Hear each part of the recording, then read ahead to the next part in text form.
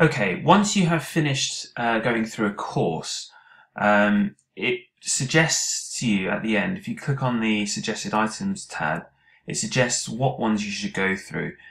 These are areas that you may have not done so well on in the test, whatever, but if you just click on one of these, it'll load that particular section and you'll be able to review it and kind of revise. You can then also go back through the tests that you haven't done or haven't done so well on. Again, you know, if there was a quirky thing that you've not clicked on something properly, or perhaps there was a quirk, like in the first video I showed you, it refused to let me do something without skipping the question.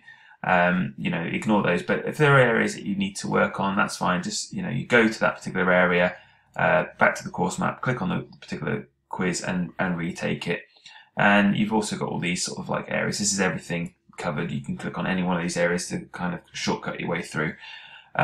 Once you're done, you're ready to take the diagnostic test, and then again review how well you've done, and if you've done amazingly well, then it's time to take the real thing. So good luck with that.